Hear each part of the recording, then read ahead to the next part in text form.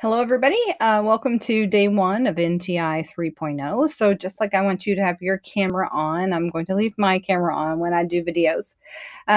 So it's not ideal, but here we are, and we're going to keep moving. So what we're going to do at the end of what we're going to do this week is to actually do our unit assessment for Unit 1. So before you panic or throw yourself into frying hot oil, it is not a multiple choice test. It's not something that you're like, oh my gosh, I didn't study. It doesn't work that way. It's a writing piece. Now, before you throw yourself out the window because it's a writing piece, please be assured that we're going to walk through this in little chunks. Everybody's going to be successful. So it's really important that you watch the video every day because the video will be tailored to what you have to do for that day. We're going to do this in little chunks, and at the end, we'll have a full-blown writing piece. So you might be saying, oh, Miss Kaylee, I'm really disappointed because I really thought we were going to watch Stranger Things. Well, that would be a great day for me. But we are going to use Stranger Things to show what kind of writing piece we're going to do. So you guys are going to write a recap for Unit 1. And a recap basically kind of looks back over what has happened in a series and brings a new viewer up to speed and reminds an old viewer of the plot line. So let's take a look at a really good recap.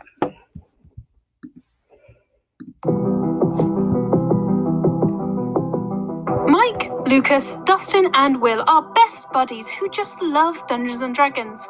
After a victorious game, Will is on his way home when he's somewhat unexpectedly snatched into an alternate dimension called the Upside Down. Okay, so our recap in the first couple of seconds is introduce the main characters so that we know who they are, and a primary event that kind of kicks off the plot storyline. Let's see where it goes next. By a creature called the Demogorgon. It doesn't take long for his mother Joyce and his older brother Jonathan to realize he's missing, so they ask/demand Hawkins' chief of police and lover of quiet mornings Jim Hopper to help find him.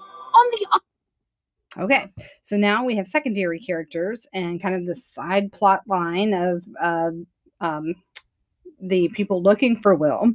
And finally, it's going to... On the other side of town, a girl is caught stealing food. Her name is 11, and she's just the tiniest bit messed up. The guy who finds her rings social services. Big mistake. The woman who turns up at the door is an agent working with the shady Dr. Brenner, the scientist who's been testing 11's supernatural abilities. Yeah, she has them. Okay, so...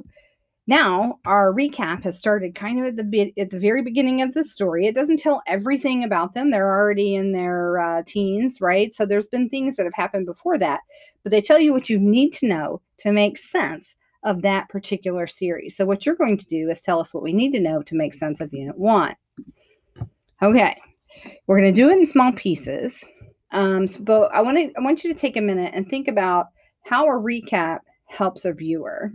What does it do for someone watching Stranger Things? TikTok. Give me a second to think about that. All right, now I want you to think about how a recap might help you as a learner or me as a teacher to know that you got the story. Give you a second to think about that. TikTok. Okay. All right. Let me now introduce the assignment. Let me show you what you're going to do. And before you are like, oh my gosh, I can't believe we're writing and I'm writing on my own, we're only doing a piece at a time. And today's piece is pretty short. Okay? All right. So we talked about television series, but you are going to write a recap for what we're calling Colonies, the early years. So you're going to look back at this whole unit and retell the story. But we are going to give you a series of prompts to do that. And we're going to give you the narrator. So you know how the woman was talking on the Stranger Things video and she was telling that story? The narrator part we're going to give you until the very end. So we're going to give you what the narrator is saying to set it up. You're going to fill in the pieces. And the trick's going to be to make sure that you keep your voice correct. So it would be very unusual to go from narrator to I or narrator to they or whatever. You want to make sure that we stay consistent with the narrator's voice. Okay, a couple of rules of the road. You'll be given some stems, so you'll know exactly what you're supposed to answer in that section.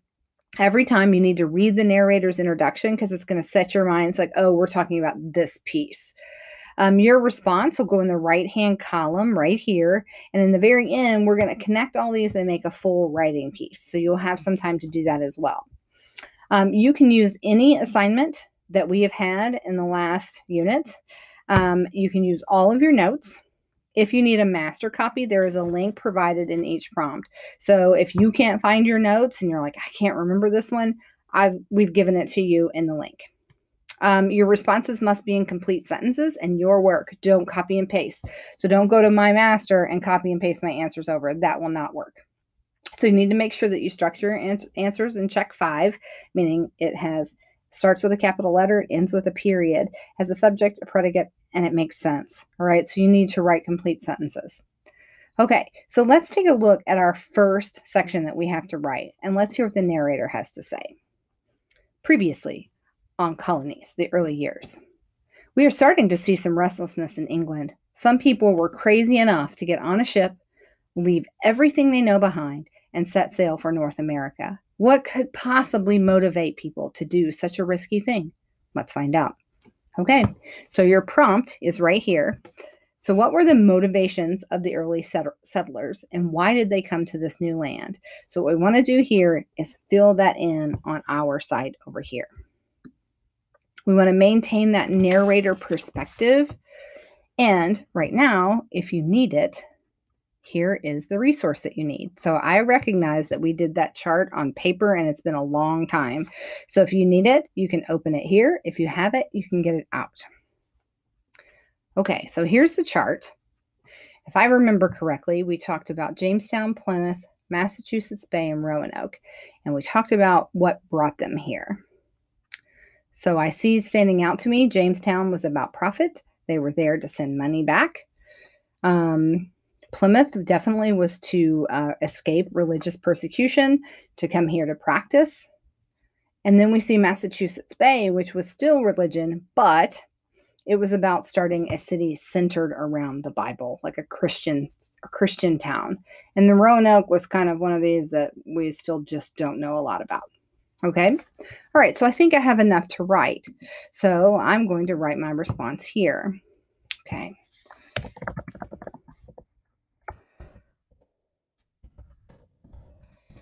So I'm going to get creative, right? So they braved the unknown. As many of them were escaping religious persecution.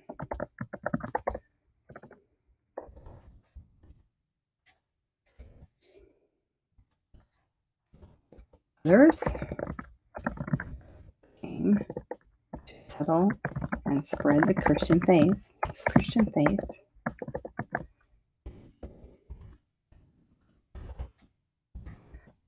basing their city on the Bible.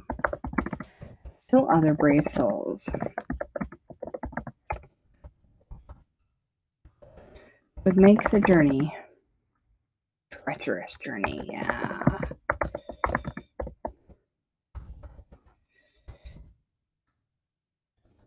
In pursuit of profit. Okay. Now, I think I don't have enough specifics here.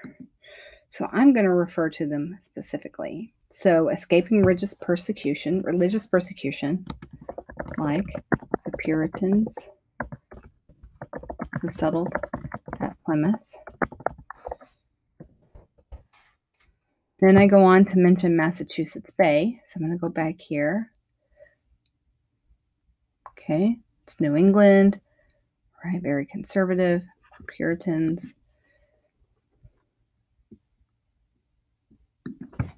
Placing your city on the Bible,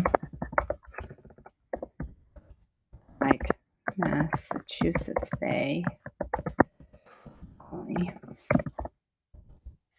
And I can't spell today, but that's okay. Still others would make the treacherous journey in pursuit of profit.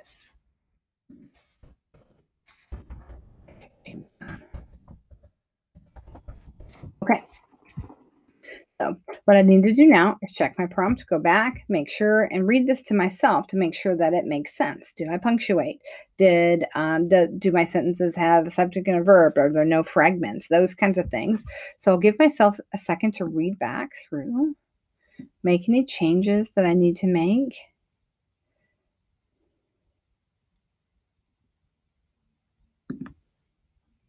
Okay. I feel okay about this. And it's my first one, so I'm going to get a chance to revise it. I'm pretty much done for today. So it's pretty simple today. It's just 1. Tomorrow you will do 2 through 4. Thursday, you'll do 5 through 8. And then Friday, 9 through 11. So it sounds like a lot, but we're going to do them in small chunks. So remember, we're going to put this all together at the end to make a cohesive recap. But for now, we're just going to write in pieces. So for today, your work is done. When you're finished with this, hit the submit button, and I'll see you tomorrow. Thanks. Have a great day.